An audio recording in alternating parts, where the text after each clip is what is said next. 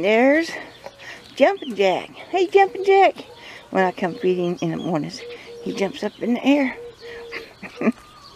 Yeah, you're a Jumping Jack. There's Mom, and all her babies live. She's got 5 of them. We'll go inside, take a look.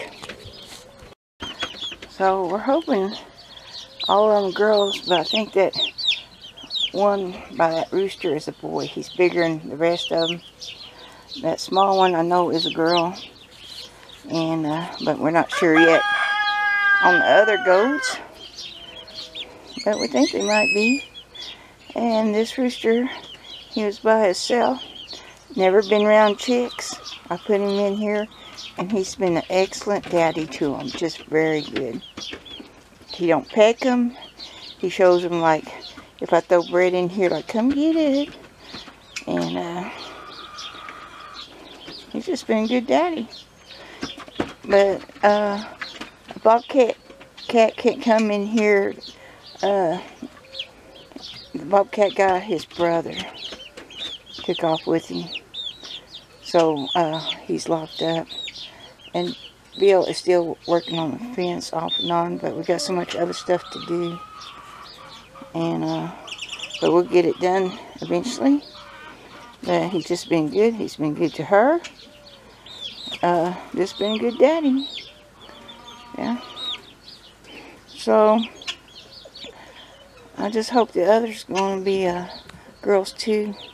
I wouldn't mind having a gold rooster to go with all my gold girls. I would like that. But I like him too. He can be with my gold girls once we bring them back over. I don't have another place to put a rooster, but I have been wanting a gold one. Oh, something falling through the roof. Yeah. And that's about all the chicks I got. The others didn't work out.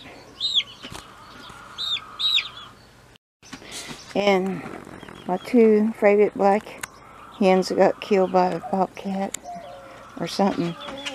I'm sure that's one of their eggs that I put under her. She's got black and white.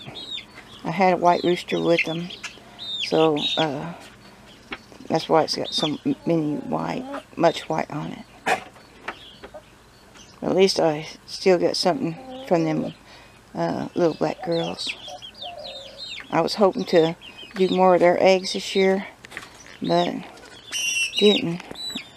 The bobcat took them. I got these girls. They were with my white rooster, and they're getting bald on the back, so I brought them over here, get them away from him. And there he is. Roosters will catch the ones that he knows he can catch over and over. So they're taking a break from that and growing their feathers. But I had a gold hen sitting in here, and she had 2 weeks left to hatch her eggs out. But something come in here and got all her eggs. Don't know what it was.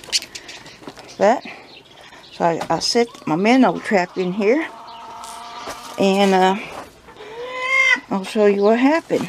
Got an egg in there. You can see something crawled in this cage and broke it open and ate the egg. And then it crawled out of this cage. And I'll show you how big the hole is.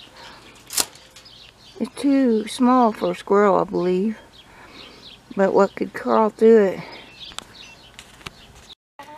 is a weasel.